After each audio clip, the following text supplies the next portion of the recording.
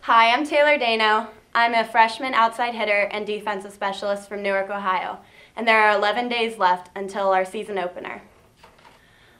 What drew me to attend Miami was initially that my mom played volleyball here as well, and so I kind of got a start here early, and she played for Coach Condit as well.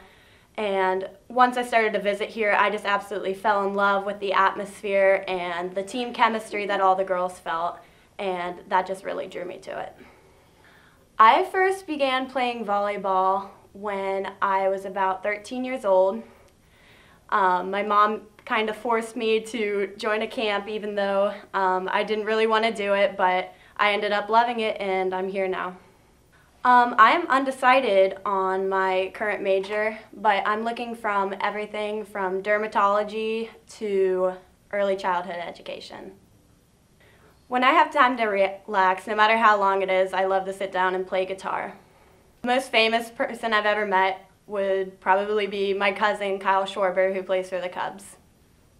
If I was on TV and I only got to say one thing, it'd be Go Miami Volleyball.